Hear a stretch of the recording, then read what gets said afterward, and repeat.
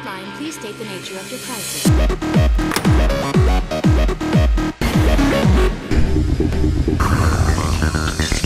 Hey everyone, welcome back to the Hero Factory Nostalgia Reviews. This week we're taking a look at Bulk from the Brain Attack Wave. And as always, I want to remind everyone that I go from smallest to biggest. So this is the second week, so we're still on the small heroes. And of course, this Bulk rendition is, technically speaking, a small figure. Going up! Make sure you get my good side. Yeah! So let's start off here. Let's take a look at the packaging. Again, standard Hero Factory packaging for its later years, the plastic bag appearance. I love the layout of the bag design, as I mentioned last week. On the back here, you can see the combiner model that you can make with the villain set Bruiser, and a couple of the other functions that the set includes, including 400 points towards the Brain Attack game, which I'll talk more about in my overview for the Wave, but again, I don't remember this game being nearly as fun as the Breakout game was the year prior. That's all for the packaging. Quick look into the instruction booklet. It's a bit mangled, but you know, it's been years, so I expect it to be looking loved. We have the animated comic in here, kind of introducing everybody to how the brains travel from planet to planet. And then in the back, your standard advertisements for the filter they had that year for the Hero Factory brains. Again, I noticed this last week for the first time in my life, but 4:20 a.m. is the time that they chose for this, and that's hilarious. And I have to think that that was Lego designers being funny. Again, we have an advertisement for the game, and the combiner model, and other villain sets. So, without further ado, it is Bulk O'Clock. So let's get into him. A massive horde of mutated monsters? Just another day at the Hero Factory.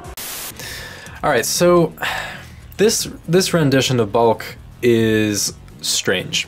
One, because a character named Bulk, you would assume that they would try to make him a larger, again, bulkier set, which is why I think out of all the versions of Bulk that we've gotten, which would be 1.0, the Wolf in 3.0, the Breakout, Brain Attack, and then his stupid drill machine from Invasion from Below, this is close to being the weakest, because it really doesn't look like what Bulk would look like.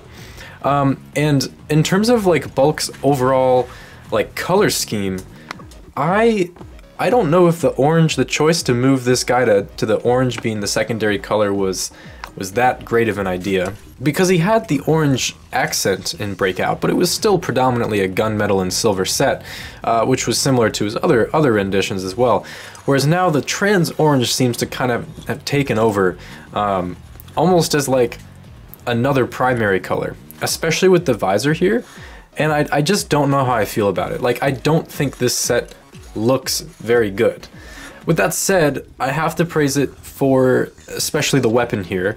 I like the idea that Bulk's weapon of choice is a drill, and I like that they carry that over for continuity's sake into Invasion from Below. I don't know. I like the idea that Bulk carries around a big drill with a little missile on it. Like, I think that's a very Bulk thing to do. I'm saying the word Bulk a lot in this review, but you know, that goes without saying. Is the name of the friggin' set. I like the shield piece. It's fine. I had the same problem with Breeze. I don't think I mentioned it, but I don't like how they attach the shields. I can't imagine holding a shield like this. Maybe that is how shields are held, but normally I thought it was like a strap that you would hold on to, kind of like that, which is kind of how I designed like my mock Bio Hero and a couple other mocks as well. Because this just feels awkward to me, especially when you're posing him. It just doesn't seem like it sits right on his hand. What I am able to show you here that I wasn't able to show you with Breeze necessarily is the idea that you can put this on their backs, on Bulk's back on this set in this case, because I was missing this axle part for Breeze. But this is what it looks like when you put the shield on their back, and I think it looks cool. I think this is too high, and maybe that's my fault. Maybe this is supposed to go like here, because that looks better to me. But for now, I'll keep it there because I think that's where it's supposed to be. I don't know, that just looks too high. It looks like it's right behind his head, so it limits your ability to move his head back. But you know, that's kind of a nitpick. That's not really that big of a deal. If I can get this freaking, there we go. You call that a fist? This upgraded model ZX-79 hydraulic arm is a fist. I mean, Bulk has never been one of my favorite characters, but this definitely is one of my least favorite renditions of him. And I'd also, like, what's the deal with the orange hands? Like, okay, I kind of get the trans orange needing to be a secondary color, but what's with the flat orange hands here? Like, where does the silver? I don't ever think we got silver hands. Did we ever get gunmetal hands? I don't know. I would like to have them though. If we don't have them, I would have liked it for this. I don't know. You guys get what I'm saying. I do like the Brain Attack torso armor pieces, and I like the functionality of these little claws, like protecting the hero core, and I think they do this well. Again, on this set. And I also really like this piece because I think this is the only set that this piece comes in silver. And, you know, silver is a very versatile color, although it's not one of the best colors. Getting this in silver does help with some of, you know, the mock designs over the years, especially my good friend Sardix. But that's kind of it. This set doesn't really impress me. Again, I think, you know, standard articulation points, like this is still a fun toy for kids to get, but in terms of, like, in my opinion, looking nice, it kind of fails. Like, this thing just looks really wacky. Like the proportions, this arm being so skinny. Let me look at the, yeah, okay, I had to look at the packaging quick because I maybe misplaced this armor. I thought it went there, but no, it goes there. I don't know. It's just weird. It's just a very weird set. Hey, you're welcome, big guy. Anytime. Please put me down.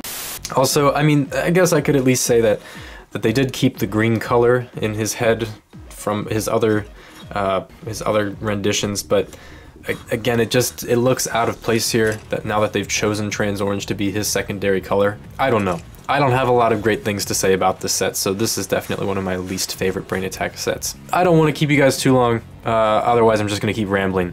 This has been my review of Bulk. You can probably find him again on eBay, Bricklink, somewhere for a decent price, but I overall wouldn't recommend picking up this set. There's not too much enticing, especially Machus, I don't think, unless you're talking about this piece. But I'll leave you with this one thought. Just look into his eyes. Just look at this freaking mask. Look at this atrocious design. Yeah, look at it. Get a good look. I mean, this is like Jawler 2.0. This literally looks like a Jawler mask. Somebody should spray paint this Metru red and make it a Jawler helmet. That's all I got for you guys today. We're coming back next week with Raka. That's all I got.